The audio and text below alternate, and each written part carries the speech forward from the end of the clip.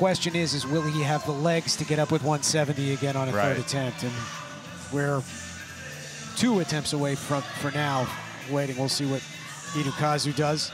But now here is Mosquera, and he has almost made up the ground. So if he is successful with 170, he will move into the lead. I told you, he made that at 66. He was going to be tough to beat.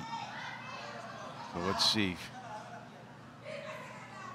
170 with his 130, 300 kilo total, 1 kilo more than Itukazu currently has.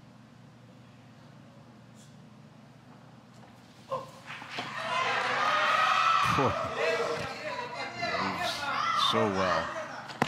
Yes, he does. And that is a good lift with 170.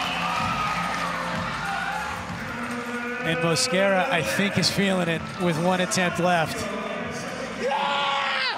And he now has the advantage over Itukazu, who used one of his changes already. I don't think Vasquez